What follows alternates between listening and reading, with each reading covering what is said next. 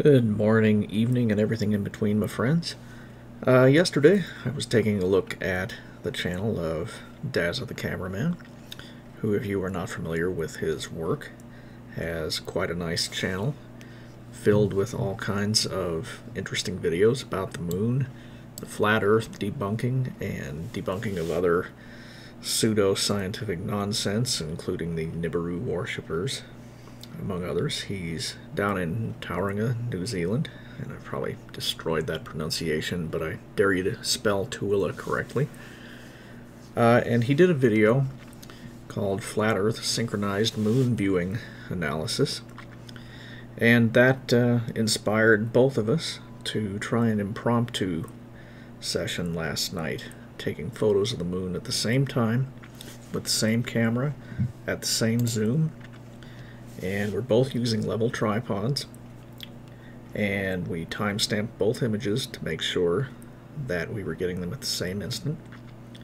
We took photos at 5:30, 6:30, and 7 o'clock UTC on September 23rd, and we got some interesting results out of it. Let's see, show you first. We'll look at the rotation here. And you can see the difference between Dazza's photo taken in Tauranga and compared to mine in the orientation of the moon. And that's an effect due to the difference in latitudes and longitudes of our two locations that you can see at the bottom down there. And I thought I would verify that in Stellarium. So this is my location in Salt Lake City, and you can see that the moon there looks pretty close to the same as mine that I took at 6 o'clock UTC. If we switch back to Stellarium there, we'll just alternate between my photo and Stellarium. You can see that they're almost identical. So Stellarium is showing the orientation of the moon correctly. Another fun thing to note on the moon, as I took the series from 5:30 to 7 o'clock, is that you can see the moon's apparent rotation through the sky. I'm sure if you've watched it when it first rises, in the northern hemisphere at least, the face of the moon appears to be straight up and down. And then as the night progresses and the moon heads towards setting, the face tilts further and further in a clockwise direction from the northern hemisphere. And you can see this over just an hour and a half. I've marked the angles outwards from some prominent craters and features, and you can see as the time progresses, the moon does indeed rotate to the right over just an hour and a half. And this was taken right as the moon was transiting in the south. It was just about full, so it came to 180 degrees azimuth, almost due south, while we were recording these or photographing these. So that was a fun little observation. And we'll go back to Stellarium here. And Dazza, as you'll note, is pointed with the crater Tycho there, is on the lower left of my image, but it's to the right in his. So let's go back to Stellarium here and change the location from Salt Lake City to Tauranga.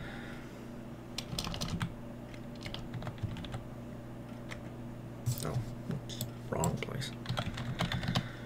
Tauranga, New Zealand.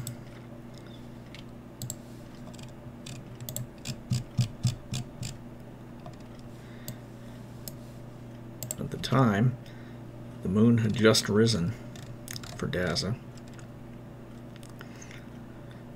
and you can see that the orientation there, so we're on the side, matches his view right there. So Stellarium is correctly showing the orientation of the moon in both locations. And if we adjust stellarium's locations one degree at a time, we'll change it from his latitude northwards up to mine.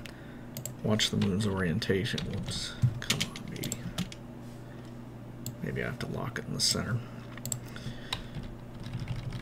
If we move northwards to my latitude, about 40 degrees north, that's close enough. And we'll move from eastwards to my longitude at 112 ish. Now we'll come back. You'll see that the moon is in the correct orientation for my longitude and latitude. So there you go. There's another fun effect that I noticed we could see, and that is the fact that because it's midnight, or was midnight at my location, and Daz's was just coming into evening, I am technically about the radius of the Earth closer to the moon than Dazza is, because Dazza is viewing it from sort of a tangential location, and I'm looking at it straight on after midnight, or at midnight. And here's an image of what I'm talking about in Google Earth. Now from the pole, looking down at the top of the world, the sun is coming from the left and illuminating the daylight half of the Earth. I'm in the dark half of the Earth, right here in Salt Lake. The moon, being almost full, is off to the right. Now I have rotated around almost the full radius of the Earth closer to the moon, which would be off in this distance, than Dazza has, where it's just beginning to become dusk. So Dazza would have nearly the full radius of the Earth distance different than I do up here. And we could see this, or I could see it when I lined up the photos in Photoshop. Bring this over here. This was the moon from my location, and I rotated it and stood it upright to match the image I got from Dazza, and I rotated his accordingly at the same amount to overlap them. His is in red, mine is in blue, and when we overlay them,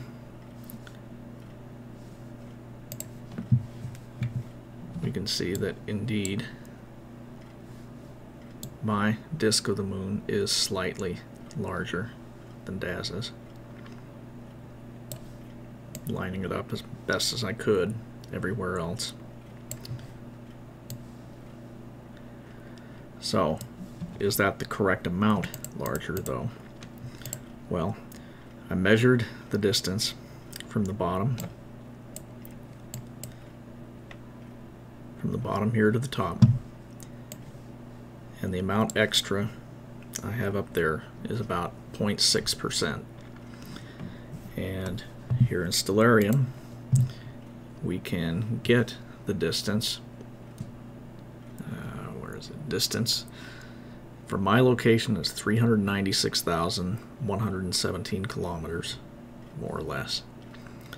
And from Daz's location in Tauranga, the distance is 397,978 kilometers, which works out to about 0.4% or so.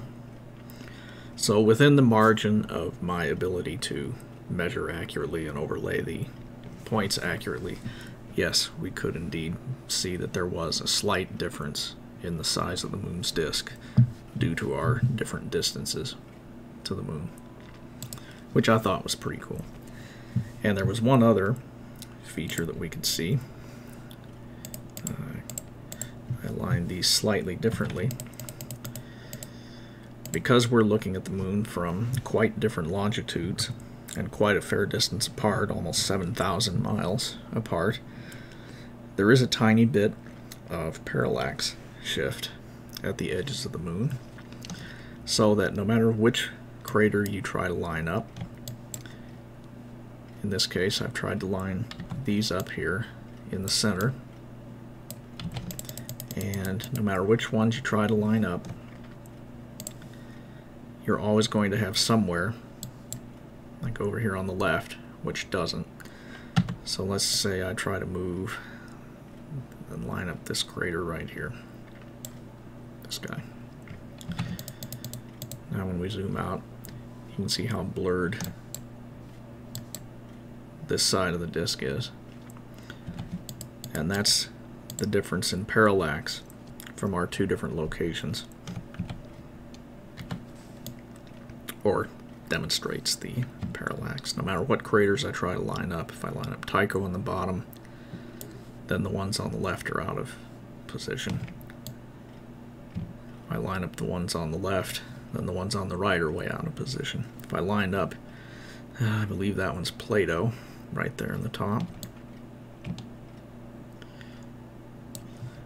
then you can see others on the bottom are out of position, which is another indication that my picture of the moon is not only a slightly different size than Dazza's, but we are getting some parallax shift from our different locations.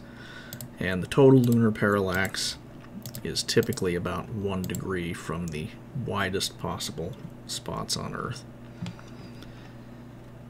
If I was on the far left edge, well, I say left, if I was on the far eastern edge where the moon was just setting, and Dazza was on the far right where the moon was just rising, the total parallax is about 1 degree, I believe. But that small shift there shows you the difference that it makes over just 7,000 miles. So anyway, that was all we got accomplished. I thought it was kind of a fun observation, and you can do a lot of this yourself in just a single evening. Just take pictures at moonrise when the moon was at the zenith and at moonset, and you should be able to detect this difference in the diameters, at least.